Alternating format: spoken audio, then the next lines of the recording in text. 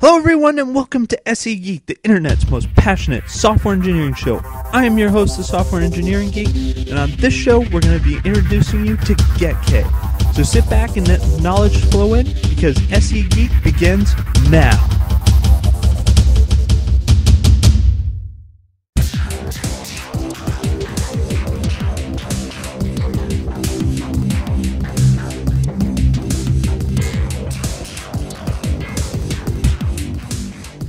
Okay, in this tutorial we're going to be talking a little bit more about gitk. I showed you before, but now we're going to go a little bit more in depth on gitk. So basically gitk is your one-stop shop for looking at a Git repository, finding differences between files and whatnot, and I'm just going to be taking you through a whirlwind tour of some of the features. So this is our, just our test repository, and right here, right off the bat, you see, all the commits that we've made so far, and you see that, we're the one who's made them. Our email from the config file, which obviously is not set right, but, and the date and time, and these are the particular, commits. So if I, click on one of them, I see the SHA number of that come up, which I talked a little bit about before, and I see this window, which is the diff window, which I can see the difference between it and the previous version. So you can see very quickly what changed. Now there's more that's going on here than just the diff. Over here you see the files that have been affected in that commit. So most of these have been tests, but here test 2 has been affected. So any files you'll see on this in this pane that's changed, as long as you have patch selected. If you have tree selected, you'll see something different. I'll show you that in a little while. So right now we have just the diff view. You can also view the old version versus the new version, and obviously the old version didn't exist, so there's nothing. New version exists. Go back to diff because I think diff is more useful, but sometimes it's useful to see the old versus the new. You can see lines of context, which gets much more interesting when you have actual changes, and I'll show you that in the other repository. You can have it ignore white spacing, which sometimes is very useful. You can do line diff, markup words, color words, where these are just different ways of looking at diffs. I particularly usually like line diff because it's in the unified diff format.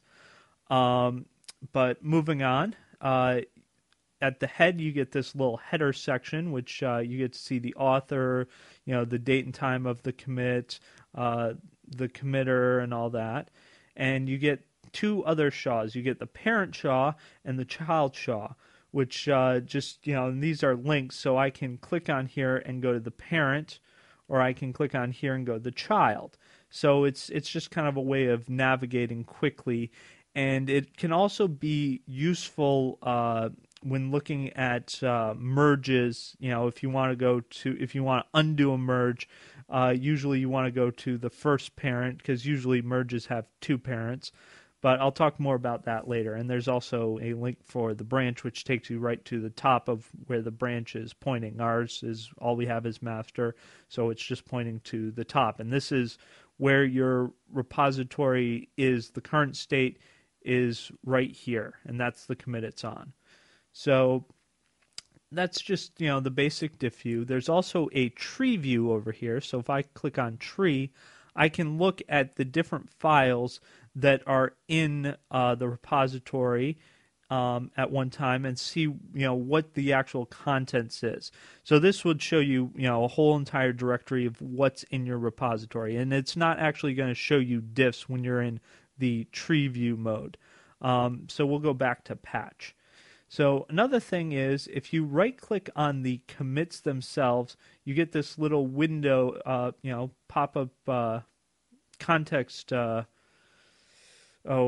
menu anyways, that allows you to actually say I wanted to see the difference between, say, this. I'd click on this, and if I click control and then right clicked, I could say diff this and selected and see the difference between those two, commits, and it'll show me the from and to.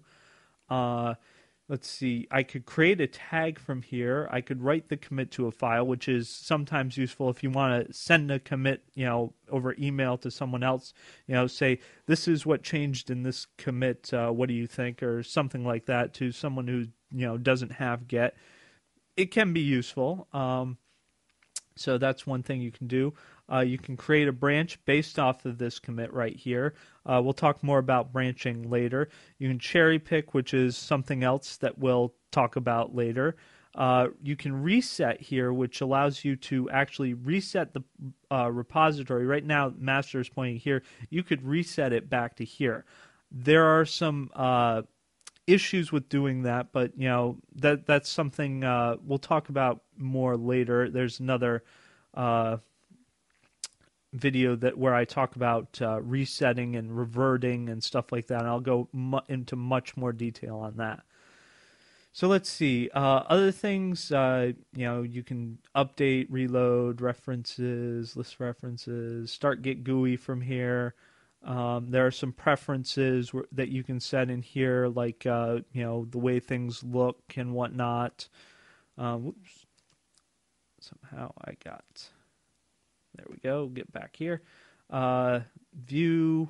All right. Here's something I'll show in much more detail in another tutorial. But views. This allows you to customize your view of what you're looking at, and there's like all kinds of options. This looks very complicated, but it's not as complicated as you might think just looking at this for the first time. But we'll come back to that later. And I don't know why it's going back to my command line.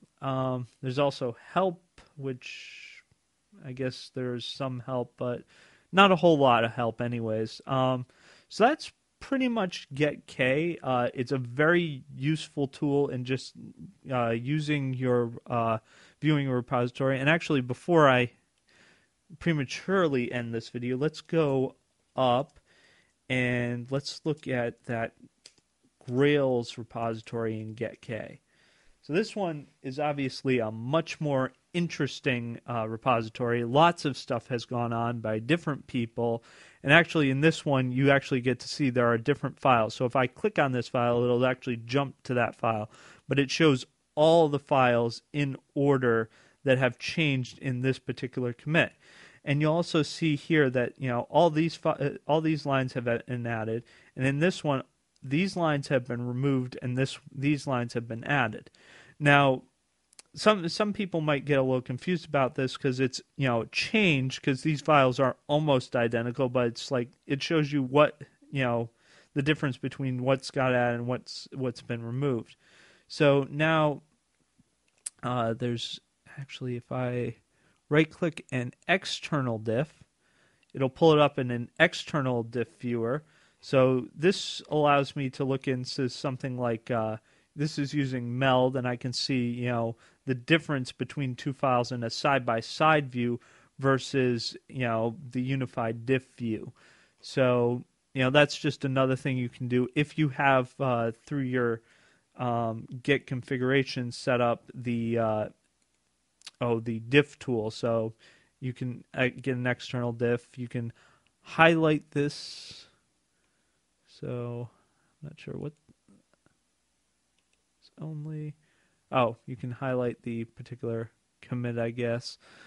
But you can also do blame, which is another thing that I'll explain in more depth in another tutorial. So that's pretty much gitk.